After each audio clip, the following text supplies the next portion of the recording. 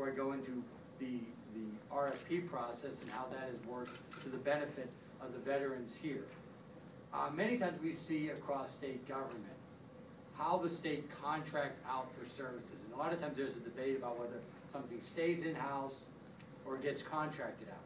And to me, that is a philosophical discussion, and it's always good for any agency to weigh the pros and cons of any of that.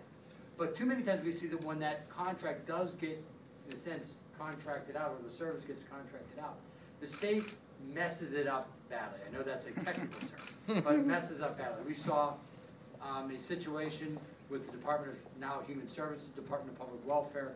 Last year, it was called the Public Partnership Limited Contract. Basically ended up wasting $17 million for hurting some of our most vulnerable Pennsylvanians because of poor contract execution. And I know contract execution is not something that is on Meet the Press all the time. You're certainly not going to see it on a show like Crossfire. I know they don't technically have Crossfire anymore, because it's not the most, you know, in a sense, the sexiest thing.